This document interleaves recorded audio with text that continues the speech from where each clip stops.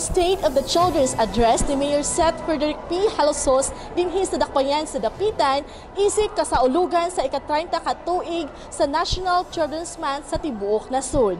Sa timang kalusugan, kaisipan, at kapakanan ng bawat bata ating tutukan, nanguna ang paggamhanang lokal dinhi sa dakbayan sa Dapitan sa pagsaulog sa tibuok rehiyon. Sa mensahe ni Mayor Seth Frederick P. Jalosjos, nga kini nga administrasyon nagpalig-on sa mga programa ug mga kalihukan nga makatabang sa pagpanalipod sa mga katungod sa mga bata nga mabuhi, adunay proteksyon, kalambuan nga maoy sukaranan sa tawhanong katungod. Dugang pa ni Mayor Jalosjos nga kinahanglan ang tanan magkahiusa o magpadayon sa paghatag og maayong sumbanan sa mga bata aron ang dapitan usa ka luwas nga dapit alang sa atong umaabot nga mga leader ug tungod niini kinahanglan hatagan og bili ang mga bata. Today marks my first report on the state of the children's welfare and protection in Dapitan. I am happy to see in the audience children and students from all over our city. And for the past year, our city has experienced the challenges brought by the COVID-19. Among all, the children are the most affected.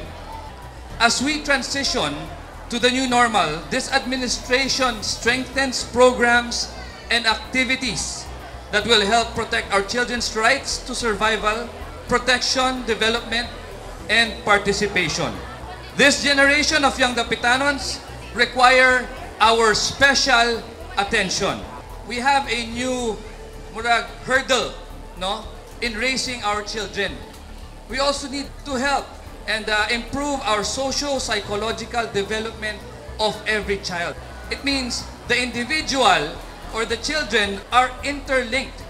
This means that the individual strives to meet the needs of the society, and the society helps him to attain his goals. Through this interaction, the personality of a child is determined. Importante na kaayo. Education and development are fundamental human rights. Our administration is requesting that the Department of Education include a financial management subject in the basic education curriculum. Furthermore, we plan to purchase robotic equipment for all schools in Dapitan to promote innovation among students. Robotics can reinforce the learning of science, math, music, the arts, and other subject areas. All of us must unite to recover from the impact of the COVID-19 pandemic. Let us continue to set a good example for our children and be mindful of our actions in making Dapitan a safe place for our future leaders and enablers, because we value and protect our young Dapitanons and our young soon-to-be leaders in our society. Sa mensahe usab ni Governor Rosalina Jalosjos nga gihatod ni Konsehal Gisabel Barisado nga kinahanglan hatagan og panahon sa pag-atiman, pag-uban o paghatag sa ilang mga panginahanglanon sa matag adlaw, kundiin usa kini sa iyang gitutukan sa iyang administrasyon sa probinsya sa Zamboanga del Norte. Matod usab ni Chairman sa National Youth Commission, Raymond Domingo, nga kinahanglan ang mga ginikanan ana ang pagprotekta ug paggiya sa ilang pagtuon.